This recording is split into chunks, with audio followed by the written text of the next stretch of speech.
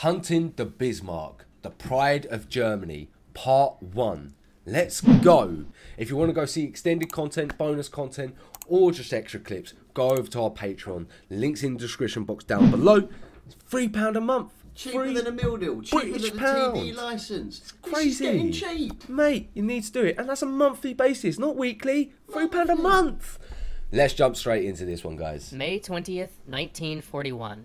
A restaurant in Stockholm. A British officer, the naval attaché to neutral Sweden, is having dinner alone when the waiter interrupts him with a telephone call from the embassy. His eyes widen. He slams down the receiver and rushes out.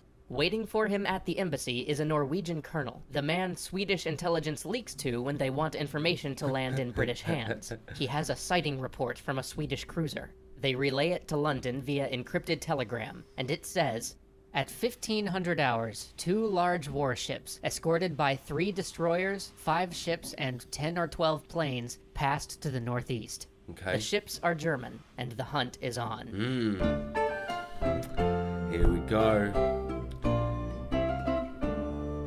This episode is sponsored by Wargaming. Download World of Warships and use the code EXTRA1 for free goodies. Link in the description. Use that code. The Hunt for the Bismarck is one of the most dramatic events of World War II. It's a story of great ships clashing in frozen waters, a tale of risk-taking, heroism, and shocking loss, and the blind luck that sometimes changes history. So when Wargaming contacted us again saying that they wanted to sponsor a series of episodes on the Bismarck, we jumped on that right away. But what makes the Bismarck story interesting isn't just the ships and the battles, it's the hunt. For the Royal Navy, the biggest problem wasn't sinking the Bismarck, it was finding it. This is a detective story writ large, an international manhunt that stretched from the icy seas of the Denmark Strait to the chattering computers of Bletchley Park. It will begin with an interrupted dinner and end with the destruction of the largest battleship on Earth.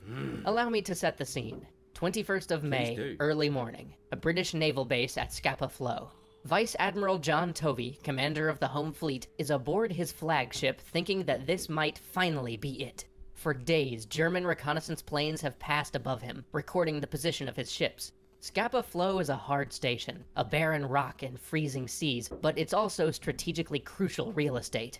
From their base in Scapa, Tovy's fleet guards the watery expanse that stretches between Greenland and Nazi-occupied Norway, and securing that line was the only thing keeping Britain alive. This is a crucial juncture in the war. The previous year, France had collapsed, German forces had occupied Norway and Denmark, and the Italians had entered the war on the side of its fascist ally, Germany. The Axis powers were now masters of Europe, and Britain stood alone, besieged in its own islands. As Luftwaffe raids pounded its cities, American supply convoys were the only thing keeping Britain in the fight. This was a tonnage war, measured in cargo delivered rather than ships sunk. Convoys raced through U-boat-infested waters to get Fortress Britain enough food, bullets, and oil to defend democracy.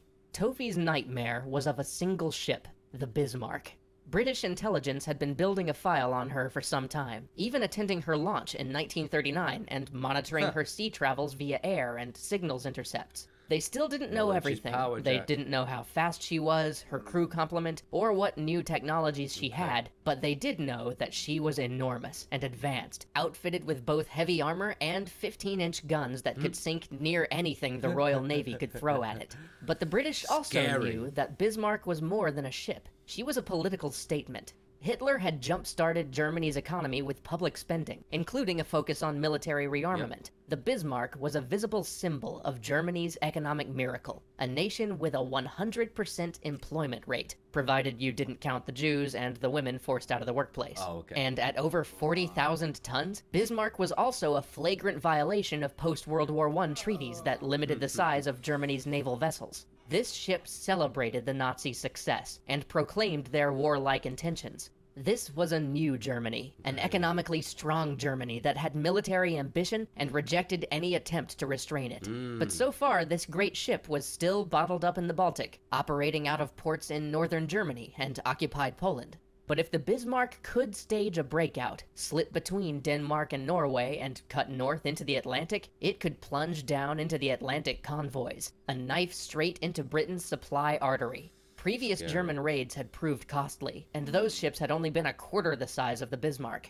Tovy's phone rings, a direct line from the Admiralty in London. The call passes on the Swedish Navy's sighting, but now it's corroborated with more information. A Polish source reported that the Bismarck left port 3 days ago, and a Norwegian resistance cell spotted a group of German ships passing between Norway and Denmark. Royal Air Force reconnaissance planes, they say, are currently scouring the fjords. Tovey issues an order to his fleet: refuel and stand by to sail. 13-15 hours in Norway. An RAF pilot cruising the fjords spots and photographs a large ship with a heavy cruiser nearby. Back in Scotland, an analyst confirms the silhouette while the photos are still damp from the darkroom. It's the Bismarck, probably with the heavy cruiser Prinz Eugen.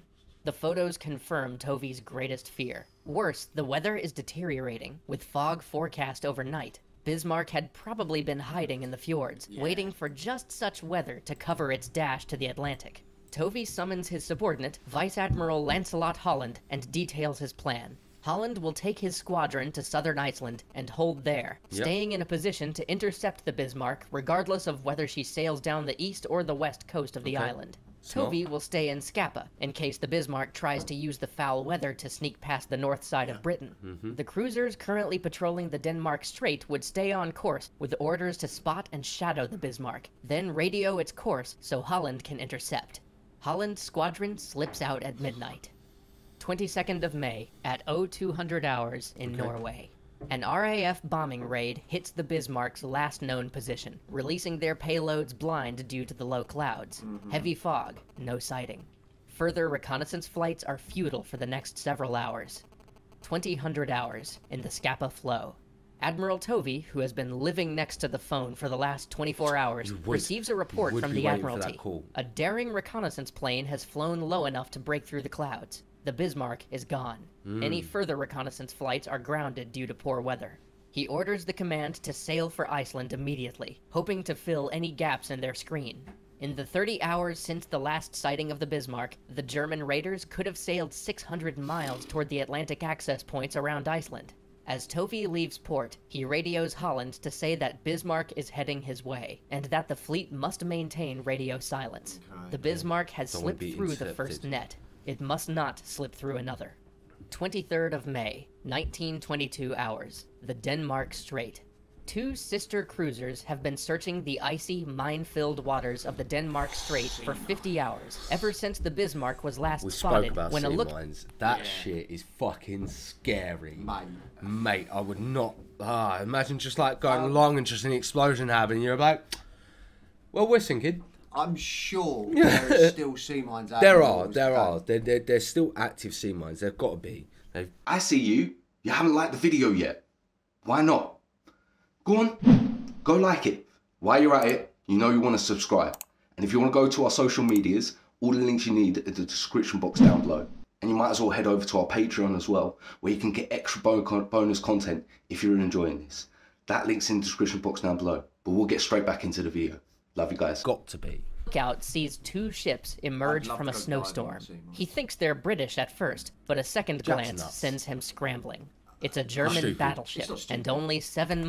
It's not, because... Jack, I'm expecting to have to write on your tombstone, he died because he was stupid. No. At the bottom of my tombstone will be, we'll meet again. He made a mistake. Life is a mistake. Miles away, well within the killing range of its 15-inch guns. Action station sound. The officers below abandon their pre-dinner sharing. Running feet pound the deck. The cruiser turns hard over and makes for the fog. Its 8-inch guns useless against the steel behemoth. For 3 agonizing minutes, the crew waits for incoming shells as their little ship slowly takes cover in the mist. The Bismarck's shells never arrive. Reorienting herself, the cruiser stalks its quarry through the fog and the rain, deploying its most effective weapon, a sensor array. These cruisers may not have heavy guns, but they're outfitted with advanced systems that allow them to track enemy ships solely by radar, a feat never achieved before. The cruiser radios its sighting report to her sister ship 15 miles south, who relays it to the rest of the fleet and rushes to join the pursuit. An hour passes. 20-30 hours, the Denmark Strait. Over-eager and heading at speed, the second cruiser plunges through a fog bank to find itself nearly head-on with the Bismarck, 6 miles away and closing at 30 knots. Her captain orders the helm hard to starboard and deploys a smokescreen, braking for the mist. This time, the Bismarck is quick on the draw. A salvo of 15-inch shells lands behind the vessel's stern, rattling it with metal splinters. Another shell lands 50 yards short and skips like a stone over the bridge. But the cruiser escapes, shrouded in mist. Lucky. The twin cruisers... The fuck are you gonna say if you're on deck and you see that thing go overboard? Like, And you just see it skip 3 times. Bob, he got 3. He got 3 skips. floor it, sunshine! Little wiser and a on, bit mate. more careful, fall in behind the Bismarck and the Prince Eugen, staying out of sight but within the 10-mile range of their radar arrays, quietly broadcasting Bismarck's position to the fleet. 2100 hours, the interception fleet at Denmark Strait. Okay. Admiral Holland's battlecruiser force plunges towards the Bismarck. There are rough seas and snow flurries in the strait, with waves so high that their destroyer escorts are getting submerged and have to pull back. Destroyers will do little good anyway. Insane, Holland brother. knows. Your This destroyers are will gonna be a do nothing. 2-on-2 battle of capital ships. At his disposal, he has the newest ship in the British fleet, the Prince of Wales, Okay. and his flagship, the pride of the Royal Navy, the The Prince of Wales, I'm sure, was at Portsmouth Harbour. Was it? I am sure that was at Portsmouth Harbour. What, just one of those ones that... One of them had the Prince of Wales on her on the side of her ship. We'll have a little look in the I'll footage have to we've look, got. but I'm sure it said the Prince of Wales. Whether or not it's the same one, Yeah. if they have the same, like, different Yeah, ones, yeah. but I'm sure it said the Prince of Wales. Okay. HMS Hood. The Hood has might be been a called newer the one, most don't know. beautiful ship afloat. Between the wars, she had circumnavigated the globe as a symbol of British invincibility. She's the star of fleet reviews and propaganda reels. Many of her crew got their first taste of Navy life by seeing her at holiday parades or through childhood tours of her deck. see. She is the beloved, the unsinkable, the mighty Hood. And she is steaming towards destruction. Join us next time for a clash of Destruction? flagships, a wounded giant, and a 3-word order that will echo throughout naval history.